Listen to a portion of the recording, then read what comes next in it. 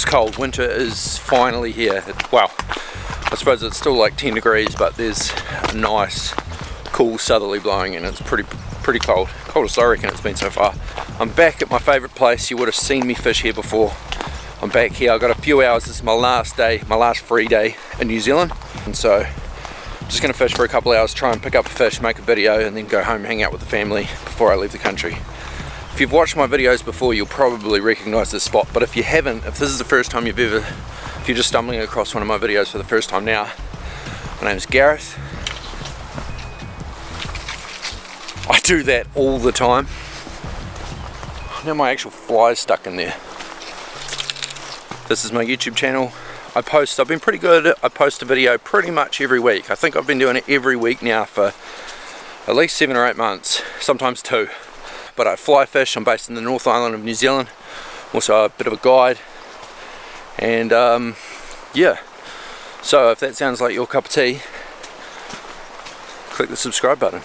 I had some other stuff to tell you as well, but I've forgotten what that is right now. So at the moment, let's just get to the river, start swinging some flies. Just that little edge, but it's changed a lot. Like the bulk of the water used to go down the left-hand side, and now the bulk of the water's coming down the right-hand side, and I haven't seen fish holding in there yet, but I still reckon they will. We'll see how I go. Oh, it definitely gets in the way of what I want to be doing. Nice to meet you, bro. So there's a dude turned up below me, which never invigorates me. Alright, screw this. Screw that, I'm going home. Just gonna ask this dude if he caught anything. Doubt it though.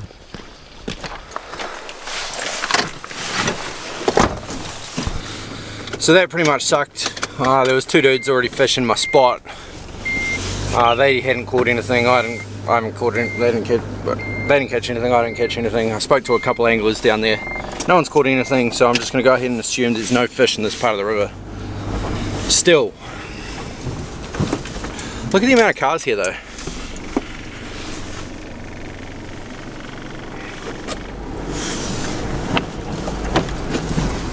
I don't know if that shows all of them, but it's a couple. So now I'm going to go to a spot which I haven't really swung. I feel like I say that all the time. I haven't really swung it much. I have caught a fish in there on the swing, but that was before I knew what I was doing. I was just playing around with, I was just playing around and I caught one. So I'm going to go back there and have a go, and then I will be heading back towards the Emial, try to catch fish out of there before I head home. Alright, so I have given up on the Tongariro. There's just way too many people around and nowhere near enough fish. I've just come back to the Emial. I've got single hand spay. Coming to a spot I came the other night, which was a new spot for me really on the Emial. I haven't really explored around here that much, so that's what I'm doing now. I'm going back here. I nymphed it and I caught a fish the other night, but it looked like a pretty good place to swing some flies, so that's what I'm going to do. That is of course assuming I can find my way back. There's a lot of tracks up here and it's actually pretty confusing about where you need to be. I've already taken the wrong turn. Being as I'm leaving the country in like 3 days, like going on the biggest, like definitely the biggest trip I've ever done in my life, and possibly ever will do. I hope not, hopefully this is just the start, but got me thinking, like I can see in the analytics that you know, the vast majority of the people that watch my videos, you guys, are from New Zealand and America. But then there's a whole bunch of other people that I don't really know where they're from. So I thought, if you're watching this video, leave a comment and let me know where you're from. It'd just be really cool to kind of get a grasp of where you guys are and what you fish for, and yeah, it'd be cool to hear from you. Okay, so I found this good spot. Holy crap. Man, I might be screwed. There's a whole lot of extra water in the river. I don't actually even know if I'm going to be able to fish this. So as you might be able to tell, there's actually a bunch of extra water in here. It's what I wanted to swing down. I wanted to swing down this way. I'm not actually sure I'll be able to physically get down there because it might get so deep. But we'll see how we go. But yeah, so I've got a black woolly bugger with a fluoro yellow bead just because, you know, the water's a bit dirty and a bit high. I'll give them best chance of seeing it. Big silhouette with a bright dot on it. Although that's just what was already on here, so it's probably more that reason than anything else. Can't bother changing it. But if I get touched and no hook up, I'm definitely changing it, because I really prefer to have that stinger hook hanging out the back there. It just makes so much more sense to me to have a big hook at the back of it. But I don't understand how fish eat those intruder flies and don't hook up, because it's like the first thing that will go in their mouth is a big hook. I just don't get it. I'm assuming it must have something to do with the way they eat it.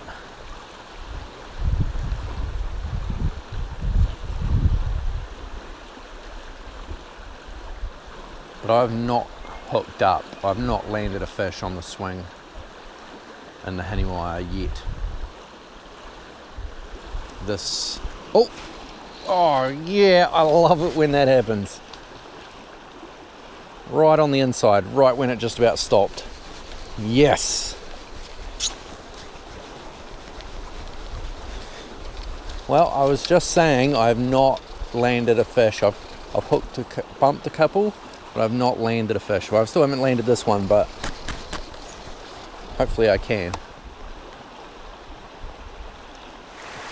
Definitely not the biggest fish in the world, not the healthiest either, but I'm happy with it. Very slabby, like it looks like I'm squeezing him, but I'm not. That's just his soft, her soft. There's that fluoro bead woolly bugger in there. I'll get that out and we'll let her go. See you, bud. So sweet, that fish was right where it should have been, right on the inside, right as the fly stopped. It's just a shame it wasn't a very healthy fish, but I'm happy with that nonetheless. That's the first fish on the single hand swing in the Emial for this winter season. Phew! Alright, let's see if we can find another one. Maybe a little healthier would be good.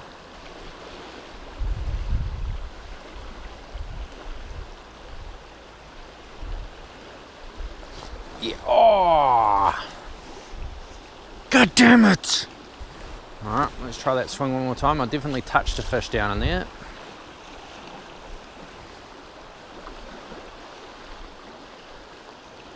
See if I can find his buddy.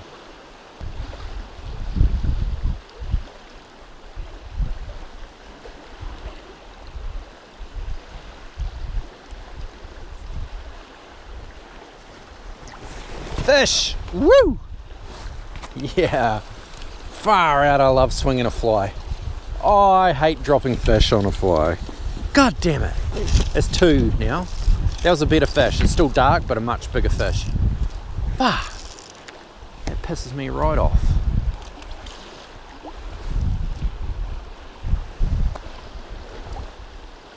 Should I change fly? Or I'm getting bit on this one. I mean, I've landed a fish. You know what I mean? Should I change fly? What would you guys do in this situation? I've dropped two fish in the last 5 minutes. Is it hook style or what is it? I kind of like the idea of this fly because it's black and the hot dot, but should I try an intruder? Well, this might be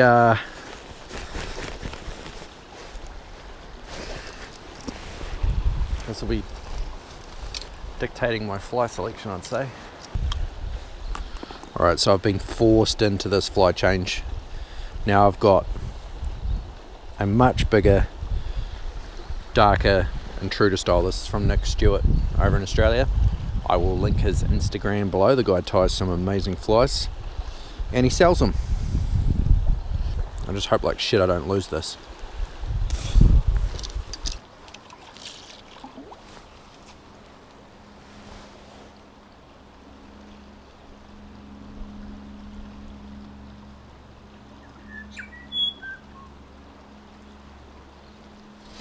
Fish! Yes! Please don't come off.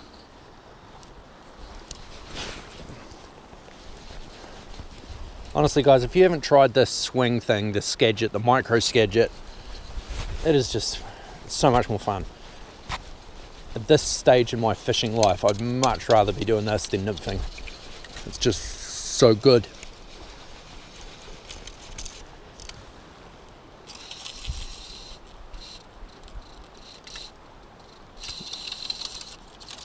Oh, much darker fish, but still.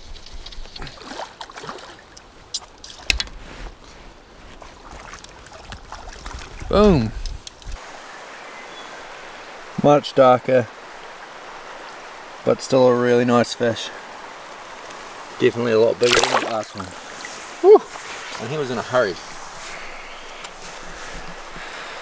And he got my lens all wet. I'm just going to swing the rest of this and see if we can come up with one more.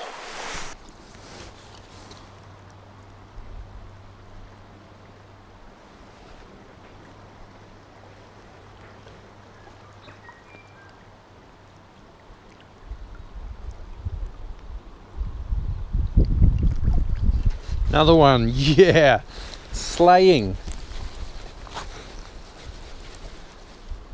Oh, this one's under the bank.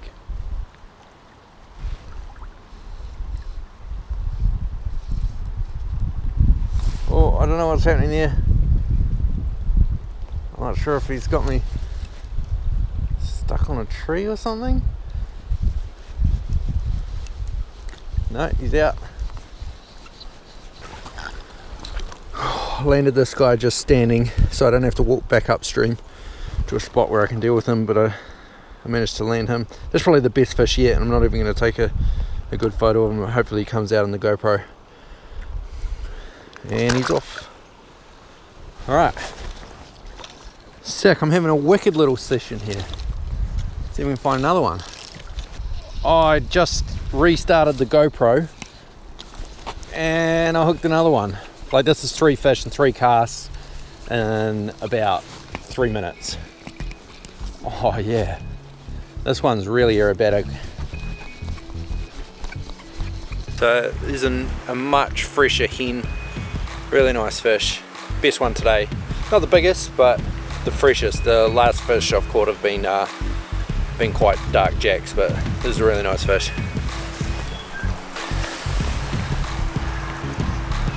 Let her go. Far out, they get me wet every time, little buggers.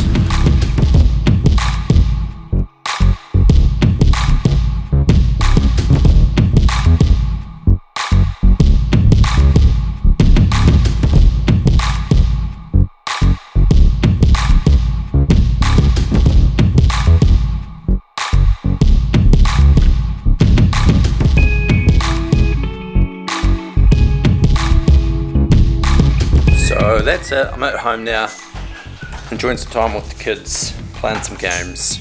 They're kicking my ass, which is slightly annoying. But yeah, so still had no luck on the tongariro. Did have a really good little 20-minute session on the Emial where I was touching fish like every cast. There's a few that aren't, there's a couple of fish I caught that aren't in the video. And I touched a heap more. There was a big pocket of fish there and I really slayed them. So this is going to be my last video in New Zealand. The next time you see me, next video I post will be in another country fishing for a whole bunch of other different species of fish. In fact, the next probably maybe 12 videos-ish will be somewhere completely different. So if you haven't subscribed, please do. And follow me on Instagram and Facebook as well. It's all linked below. And stay up to date with where I'm at, where I'm going, what I'm doing, and what I'm catching. So as always, thank you all so much for watching this video. Like, subscribe, comment, do all that good stuff, and I'll catch you all in the next one. Peace.